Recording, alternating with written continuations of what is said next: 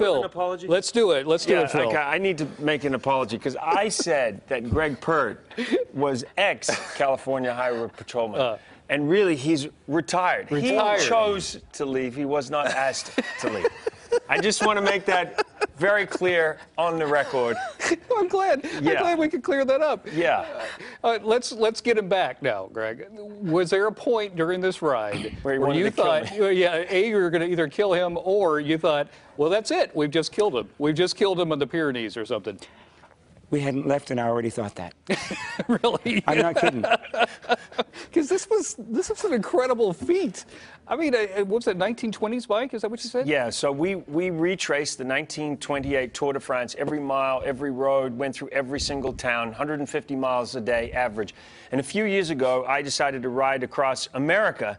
And I remember the first time I spoke to Greg, and I said, "Hi, Greg, I hear you're amazing riding a motorbike. You work in the Tour of California as a moto, and you've worked in the New York Marathon." And what did you say, Greg, when I said to you I want to ride across America? So let me get this right, Phil. You want me to hold a shot from L.A. to New York?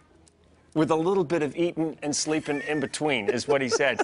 And so we became fast friends. So then I called him up and I said, "Hey, Greg, I got this great idea. We're going to retrace the 1928 Tour de France.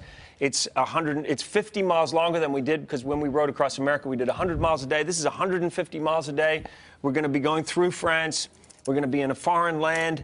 And he goes, "And you want me to hold the shot all the way from Paris, all the way around France and back to Paris in 26 days? And I went, "Yeah." And I said, "Are you in?" He went, "What'd you say?" I said, "Within 3 seconds, yes." Yeah, within 3 seconds. I don't blame you. I would have done the whole thing. Let's go back. Oh, by the way, the film is airing tonight. Yes, one time only. One time only on the big screen, and that's really the way to see it, because we put a lot of work into making sure that the film was going to look absolutely spectacular. So there's the first time aerials of the Pyrenees and the Alps in 4K. Nobody, I was going to buy the footage, but the footage didn't exist, so we had to actually go back and shoot. Be incredible. Yeah.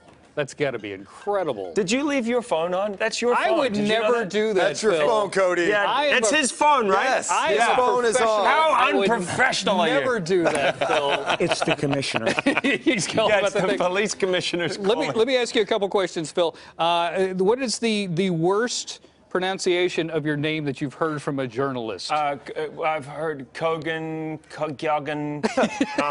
It depends on how drunk the person is. Okay, but okay. I just say, "Look, think of me as Hulk Hogan." And they go, "How do we do that?" And I go, "Well, just imagine I look like Hulk Hogan." They go, "Well, you don't look anything like Hulk Hogan." I go, "Okay, well, it's like Hogan sounds like, Kogan sounds like Hogan." Okay. But I've been called worse, though. I've been called worse. Now, we were talking earlier. I was a big fan of a show on FX. It was called Breakfast Time. Yes. This is how long ago it was. This is the only video we could find, and it's so blurry and so old, Phil. Yeah, but like you and I. Yeah, exactly. Yeah. So your gig was, you were a road warrior, right? Yeah, this is me wearing a mermaid suit at Weeki Wachee, and this was all live, and yeah, I got in there with the mermaid suit. I thought, how hard can it be to swim with the mermaid suit? I'm so good. That's Tom Bergeron there, who was the host of the show, and I went around America for 4.5, 5 years. Oh, this was an unfortunate scene where this happened. Yeah. I got out of a bath on live television. And let's just say it was very cold water. Anyway, so yes, for about 4.5, 5 years, I went around America to every single state in America doing all kinds of crazy stories. And who knew it was so hard to swim with a mermaid suit on? And I just about drowned in the water. Was the producer angry? Because come on, Phil, we really got a lot of press if you would actually drown. Look, my producer said, "I'm going to give you a satellite truck, a camera operator, and you're going to have an assistant. Go do 5 stories in a different place in America every week. Just make it interesting." So our measure of whether we were interesting is if we made it on Talk Soup. Do you remember that show, Talk Soup? Yes. So one week we went 5 for 5. And I hand-fed live sharks. I fed barracuda with fish in my mouth. I did a story on a guy who goes scuba diving with his dog. I did a story on this woman who was the world free breath diving champion.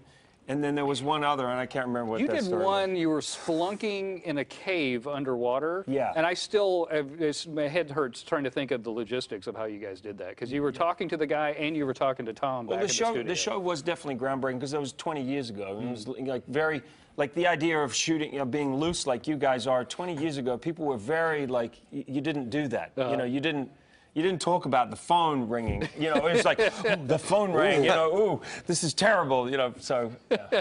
Well, thanks for coming on. Good to meet you, sir. Thank you very much for taking care of him on this big trip. Well, 'Cause I'm quite in honestly, town. I'm in town because of Greg. Greg said, this is my hometown, Phil. it's the least you could It's do. the least you could do. And then, of course, right out of the gate, I insult him by saying he was ex-California Highway Patrol, and he really is retired. Yeah. He retired. He chose to retire. We really appreciate your hard work because really? yeah, Yeah, really, really. because we need you at CBS, Phil. Yeah. We need you. You're the only thing keeping this company going, No, man. let's not. No, Come come on. on. Look at you guys keeping it all going. Look at the time. And here. We're done. Are we done? We're done. Unless you want to run the camera again. I'll certainly get a closing shot. Did I introduce you to my retired highway, California Highway Patrol? Retired, Yeah. not ex. Yeah. Retired, not ex. I hope to see everybody tonight. It's going to be a lot of fun. Up on the big screen. Yeah. And again, we're giving 100% of the box office away to a great cause here in California for the California Highway Patrol Widows and Orphans Fund. So. Awesome. Nice to meet you. All right. Nice to meet Turn you, your Cody. phone off next time. Did you mute his phone? Yeah, you know, I should have picked it up. That's was- what I should have done. Like, it was Cody's my- on TV. It was my agent. It could have been going, "You're anybody." fired." Yeah.